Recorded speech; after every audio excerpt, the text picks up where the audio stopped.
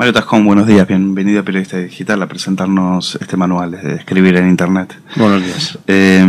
Cuéntanos, Mario, en este manual has coordinado a 50 profesionales que te han ayudado en redactar.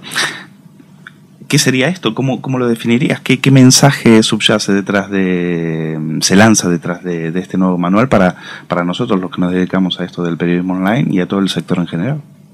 Bueno, el mensaje, básicamente el libro más el web, más el libro electrónico se lanza con el objetivo de que los profesionales, por una parte, y la gente que cada vez escribe más en Internet a través de las redes sociales o tienen sus propios blogs, etcétera, tengan una herramienta más que les puede ayudar en esa comunicación que hacen a través fundamentalmente de la escritura, ¿no? Que aunque hay otros lenguajes, pues la verdad es que el lenguaje escrito pues sigue siendo el predominante, ¿no? Incluso en los medios digitales, y esta guía pues tiene su objetivo, ¿no? Una herramienta para que la gente cuide la escritura y por tanto cuide la comunicación. Sí, porque dices, es tiempo de valientes. Comentabas en otra entrevista, soñamos con una lengua más rica, y sin embargo se suele pensar que las nuevas tecnologías conspiran contra una escritura rica, universal, ¿no? Y no creo que no es esa la idea del manual, ¿no? Sí, no, vamos, la idea del manual no es esa, o sea, la idea del manual está a favor,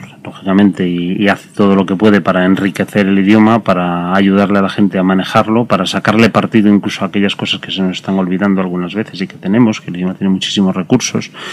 Y lo que se intenta convertir es en una guía útil para eso. Pero efectivamente nosotros no tenemos la idea de que el idioma se esté empobreciendo por Internet, por las nuevas tecnologías, como subyace en alguna parte de alguna crítica que se hace algunas veces a Internet por este asunto, ¿no? Yo creo que al contrario. Lo que sí que es verdad que sucede es que hay muchísima gente que escribe, cada vez hay más gente que escribe. Digamos, se ha democratizado, las herramientas se han democratizado, cada vez hay más gente que escribe y, por tanto, lo que también pasa es que cada vez hay más gente a la que le vemos escribir, incluso los que escriben mal. Y eso es lo que quizá nos dé esa idea. Hay más visibilidad. Sí, hay más visibilidad del que escribe mal. Posibilidades, como dices en el manual, del escarnio público, ¿no?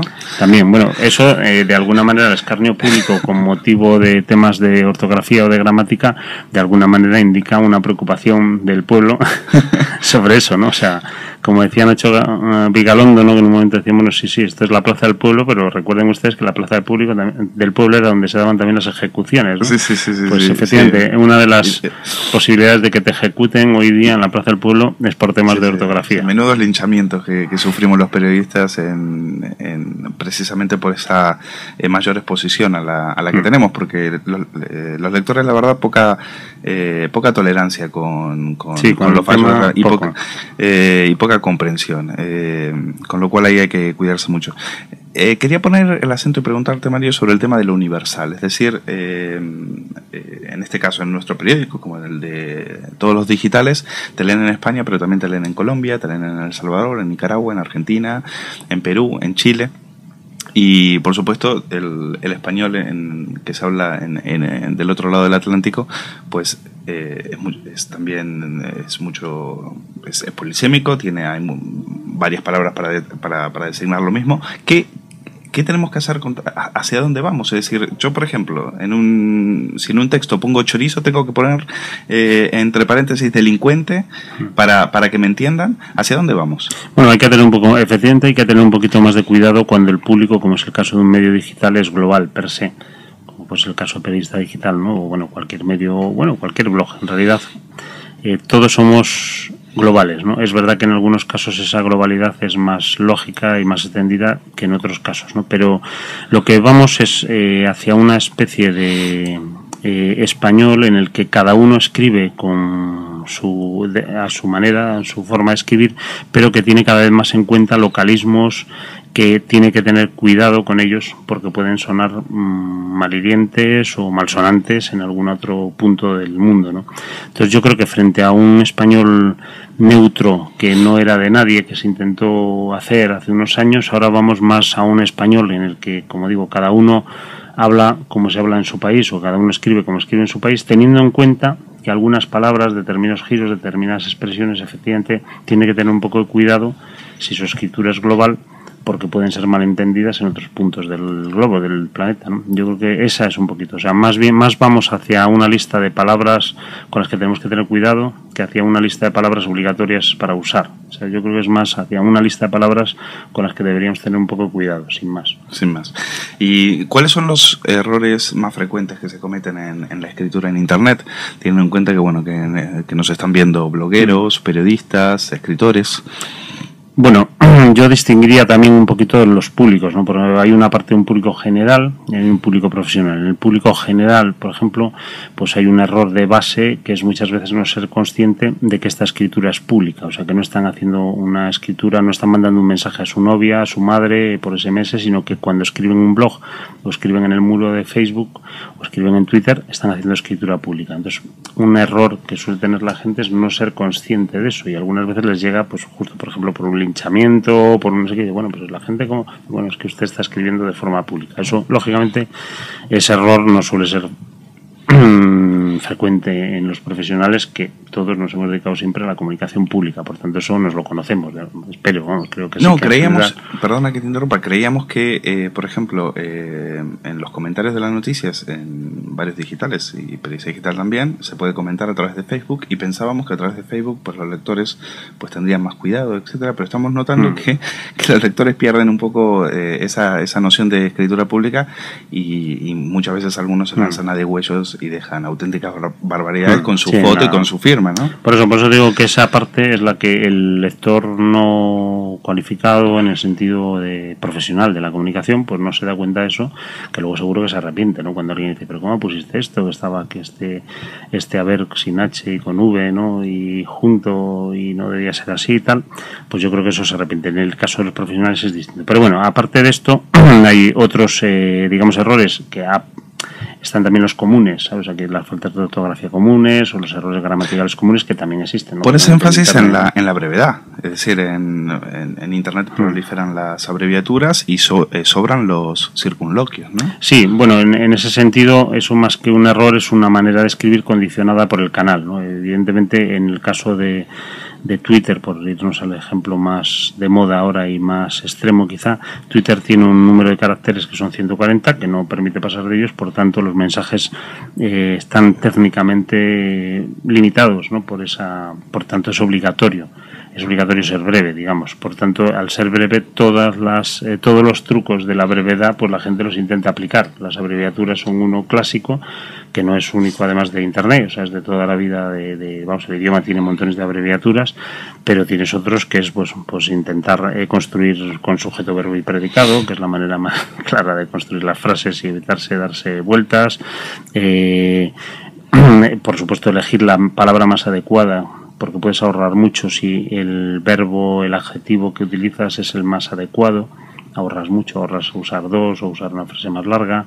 O sea, hay toda una serie de trucos de escritura o de usos de escritura, de recomendaciones de escritura en ese sentido para que la gente pueda expresarse mejor. Y no sé si coincides que una de las características de identidad del ADN del periodismo online fue encontrar un tono mucho más coloquial, mucho diferente, un tono que venía de la palabra hablada, de la conversación, de la charla, sí, ¿no?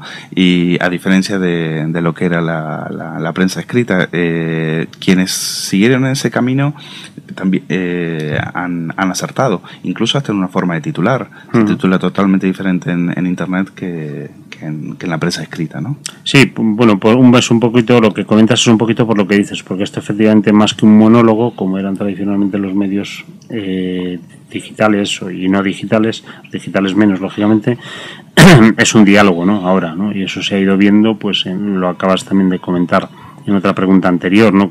Desde los comentarios de los lectores a las noticias, a por supuesto hoy día las conversaciones que se producen en Twitter.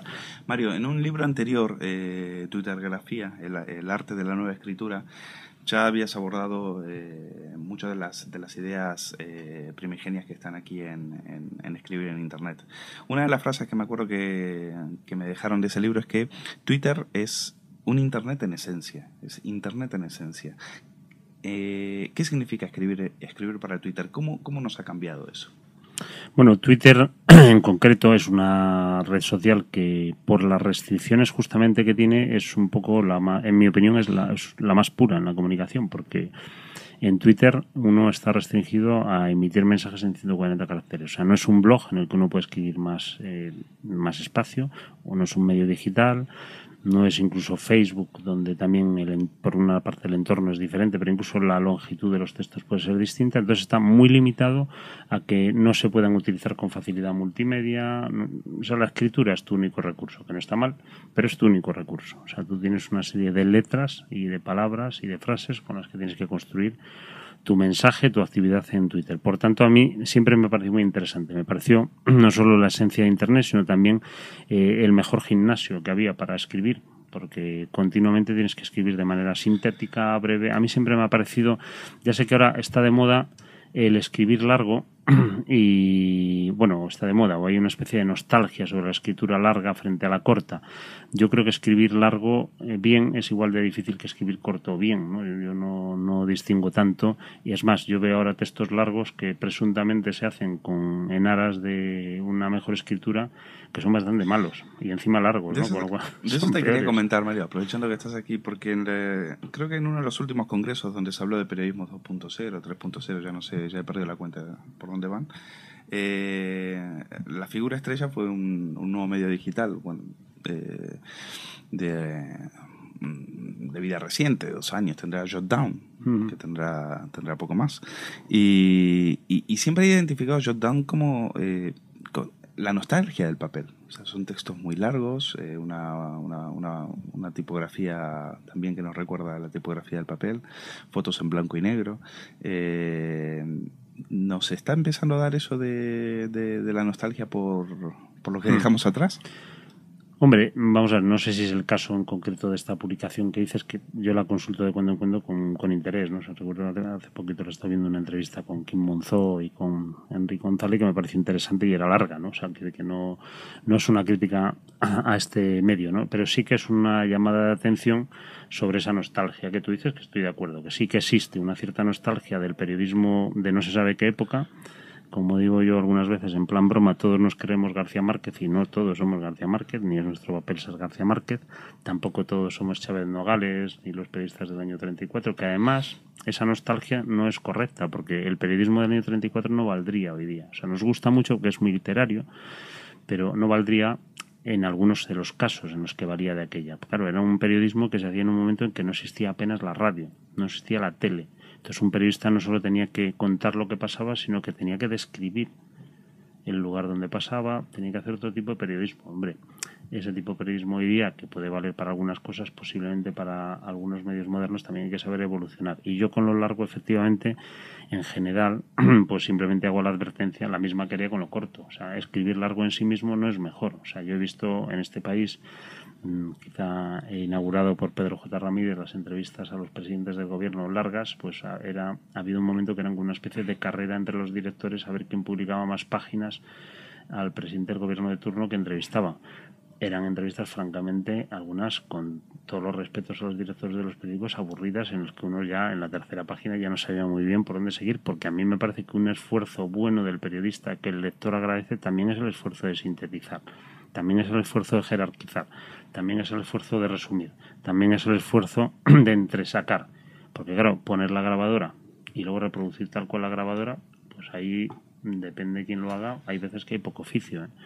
Entonces yo creo que también esas cosas no hay que dejarse solo llevar por las modas, ¿no? Y quizás ese es quizás nuestro mayor reto, ¿no? Dentro de lo que es el periodismo online, sobre abundancia de información, sobre abundancia de medios, pues nos toca en realidad, pues eso, jerarquizar, resumir, ir a la idea, ¿no? Al core. Sí. Y es que, como digo, y en la escritura también, es que es difícil escribir corto. O sea, es difícil. No solo Twitter, me refiero incluso con otro tipo. Es muy difícil. Y utilizamos, decías, Twitter es un gimnasio para la escritura. Y los periodistas utilizamos ese gimnasio porque si haces un vistazo general a lo que son las cuentas en Twitter de los periodistas, la mayoría son enlaces a, ¿no? Links y enlaces a. Pero de escritura, de elaboración y tal, quizás bueno, falta un poco, ¿no? Pero yo creo que también es porque es muy nueva la herramienta. Pero yo creo que yo sí voy viendo cada vez más compañeros periodistas que lo utilizan en ese sentido. Además, para un periodista es muy afín Twitter. O sea, un periodista, si es un buen periodista que le ha gustado titular, editar, Twitter es muy afín. Entonces rápidamente encuentran que es una máquina tituladora perfecta, ¿no? Y rápidamente encuentran incluso el pago inmediato, o la recompensa, perdón, inmediata de los lectores que a un buen titular, a un buen tweet lo retuitean o lo hacen favorito, con lo cual es un periodista que todos sí que tenemos, en mayor o menor medida, sabemos que estamos condicionados por las audiencias que generamos, pues es un parámetro fácil de medir, fácil de instaurar en nuestro comportamiento, en nuestro cerebro, y por tanto fácil de incluir en nuestra manera de hacer con Twitter. Por tanto, todo se retroalimenta, ¿no? O sea, yo escribo mejores titulares, veo que me los retuitea la gente. Si los escribo malos o de este tipo, veo que no. Por eso digo, es un entrenamiento continuo en el que además la recompensa la tienes inmediata, la recompensa, o la no recompensa, vamos, pero que el aprendizaje lo tienes fácil porque tienes muy cerquita premios y castigos, ¿no? ¿Y a Facebook le hemos sabido sacar partido a los periodistas o es una herramienta que quizás es mejor ya para la vida social, bueno, Facebook para mantener sí. contacto con amigos lejanos? Facebook se va es otra decantando cosa. de otra manera. O sea, aunque es verdad que también sigue teniendo también una parte importante. Hay gente que no tiene Twitter y que por Facebook está al tanto también de las noticias más importantes para Sí, de su red social. O sea, que es una red que simplemente el uso se está deviniendo un tanto diferente, más cercano efectivamente a esa vida más familiar o más cercano a... Bueno, dentro de que la noción de familia y de amigos hoy día, pues, y sobre todo en las redes sociales, está muy extendida. O sea, que al final es una familia de 400, ¿no? Bueno, pues es un poco difícil, ¿no? Pensar que una de los persona que conocemos tenga físicamente, claro, a 10. Claro. Entonces, bueno, pero sí que es verdad que parece que el uso, pues se usan más las fotos, se usan más los álbumes de fotos familiares, los comentarios sobre cualquier cosa que hace la gente son aplaudidos. O sea, funciona de una manera un poco distinta que Twitter. Pero vamos, yo le hemos sacado los periodistas o el periodismo partido. Pues creo que algo sí, pero no sé hasta qué punto también era un sitio para nosotros o simplemente es un sitio pues con más movimiento social en el que las noticias son solo una parte, ¿no? Hablábamos de la sobreexposición pública. ¿Te crees esas noticias cuando dicen tal artista o tal personaje sube por error una foto a internet? Hombre, habrá de todo, ¿no? Habrá de todo, ¿no? Porque, hombre, así que se puede escapar. A mí alguna vez, no una foto de ese tipo, pero alguna vez sí que se me habrá escapado, por supuesto, subir alguna cosa equivocada o tal. Vamos, cualquiera estamos... No sé si siempre es cierto. O sea, yo creo que también es verdad que muchas veces parecen más unas hábiles jugadas de marketing que se le haya escapado a alguien especialmente, ¿no? Pero... Mario, aprovechando que estás aquí, que tú eres una referencia dentro de lo que es la prensa online, ¿hacia dónde vamos? ¿Se ha encontrado un modelo de negocio? Parece que hablábamos fuera de micrófono que la tendencia es volver hacia el modelo de pago dentro de lo que es la prensa. ¿Qué valoración haces de eso? Bueno, estos movimientos son, yo hasta donde sé y hasta donde he podido ver en estos años, son cíclicos, ¿no? O sea, este movimiento hacia el cobro por los contenidos de la prensa de papel, digamos, en sus versiones digitales sobre todo, pues es un movimiento que ya se dio en otras épocas, ya se intentó en otras épocas, esto, bueno, ya al principio mismo del lanzamiento de los webs se hablaba de esto, ¿no? No se hizo porque no se sabía muy bien. Luego se intentó hacia los años 2000 y poco. Vuelve 10 años después el mismo fenómeno, ¿no? Es una tendencia además ahora mundial que además está agudizada por la crisis. O sea, los medios de papel tienen una crisis, sobre todo los de papel, las teles también, tienen una crisis muy fuerte de ingresos y están pasando unos momentos, especialmente en España y en Estados Unidos, que quizás sean un poquito los dos, dentro del mundo occidental, los dos ojos del huracán, lo que está llevándoles a buscar dinero por donde sea. Si uno de ellos es poner muros de pago en sus plataformas, lo van a hacer. Yo tengo mis dudas de que con el tipo de contenidos y servicios que tienen ahora mismo las plataformas periodísticas conocidas sea suficiente como para establecer un negocio sólido, ¿sabes? O sea, es muy difícil. De hecho, incluso los números del New York Times, que son los más alentadores, hombre, el New York Times es tan excepcional en todos los sentidos. O sea, para empezar, es un periódico de verdad global. O sea, de verdad global, de verdad una referencia mundial entre la prensa, igual que lo podía ser el Wall Street Journal, el Financial Times. Pero hay que pensar que ni en nuestro caso, en nuestro país, con todos los respetos, ni el Mundo ni el País, por poner un ejemplo de los dos más grandes, pues lo son a ese nivel, ¿no? Y así todo el New York Times ha tenido problemas. Carlos Aldema ha tenido que poner y así todo el New York Times ha tenido problemas. Sí. No es una operación sencilla, o sea, no hay una ecuación en la que mañana cierres y entonces eso ya te salve de la extinción, ¿no? O sea, no lo parece, por lo menos por lo que hay ahora, porque yo creo que parte del problema es que los editores no se dan cuenta que mucho del contenido que ofrecen ahora mismo en los periódicos impresos no tiene tanto valor en el mundo online, porque hay mucha otra gente que lo está dando, mucha gente que lo da antes. Ellos mismos en la crisis pues han cercenado sus desarrollos específicos, no tienen redes de corresponsales, no tienen contenido propio, digamos, o no tienen tanto contenido propio como tuvieron, con lo cual pues su posibilidad de competir por un producto de pago pues se ha minorado. ¿Se puede vivir de contenidos de pago? Pues sí, lo está haciendo Bloomberg. O sea, que sí que hay modelos, pero es verdad que esos modelos no son para todos, ni posiblemente sean para casi nadie de la prensa. Eso es otra cosa. Y también se buscan por ahí salidas desesperadas pues, o salidas arriesgadas, mejor dicho. En el caso, por ejemplo, del diario.es, dan por perdida la batalla por la publicidad, nos lo decía Nacho Escolar en una entrevista con Periodista Digital, y apuestan por el hazte socio y piden a los lectores 5 euros al mes. Es una jugada arriesgada. Planificar un plan de negocio en base a donaciones, pues cuesta creerlo. Bueno, pero yo creo que también hay que darle un tiempo, ¿no?, a todos, y más en una iniciativa nueva como puede ser la del diario, ¿no? Porque, vamos a ver, el diario no deja de proponer un modelo de suscripción, ¿no? O sea, y además en un tipo de periodismo relativamente militante. O sea, yo creo que también es distinto. O sea, yo creo porque que hay una causa, digamos. Claro, hay una causa. Es un apoyo a la causa. Claro, y yo creo que ahí hay una causa que no está mal y que puede tener ciertas simpatías por parte del público lector. Que es decir, o sea, no existe un periódico de centro izquierda, o bueno, hay gente que piensa que no existe y que el diario.es puede ser ese periódico. O sea, está la ausencia de público que representó eso y que tuvo en audiencia unos números, en audiencia papel, digamos, y web también. Bueno, yo creo que en ese territorio pues quizá diario.es pueda tener ahí una cierta oportunidad de que en ese caso sí que por esa suscripción, entre comillas, relativamente militante, porque tampoco creo que sea, la palabra no es muy adecuada, pero bueno, relativamente militante, como digo, pues puede ser para ellos una vía de por lo menos sostenibilidad o de un ingreso mensual que les tranquilice un poco, o que les haga que les fluctúe menos sus ingresos solo por el tema de la publicidad, ¿no? Hay que verlo. Por último, Mario, ¿entiendes las quejas de los editores contra Google y contra Facebook? Recientemente Pedro J. daba una charla en Londres y explicaba, y volvía, no era la primera vez que lo hacía, a quejarse de que les canibalizaban contenidos. ¿Cómo ves tú esa confrontación? Es otra de estas cíclicas. Como la Pero esta se lleva mucho tiempo, ¿eh? Sí, o sea, lleva mucho tiempo, vueltas y vueltas, se calman, vuelven.